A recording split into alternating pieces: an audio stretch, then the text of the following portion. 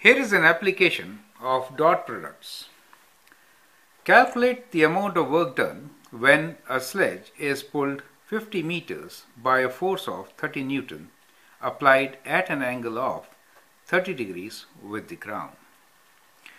Now work done is force dot product of force and distance. So work done W is force dot distance. Now we are given a force of 30 newtons, so we write 30 newtons.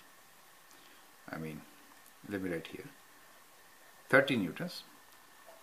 Dot distance is 50 meters.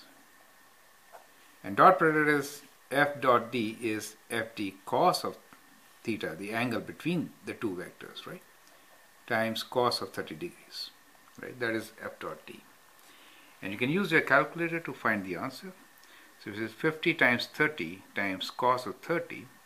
So you get 1299.03. So approximately 1299 Newton meter, or you could write this as 1299 joules. So that is the work done on the sledge when you pull it through a distance of 50 meters by a force of 30 newtons. So this is a good application of dot product. You should know that work done is scalar quantity, right? So it's just a number. So that is how you should do it. Thank you.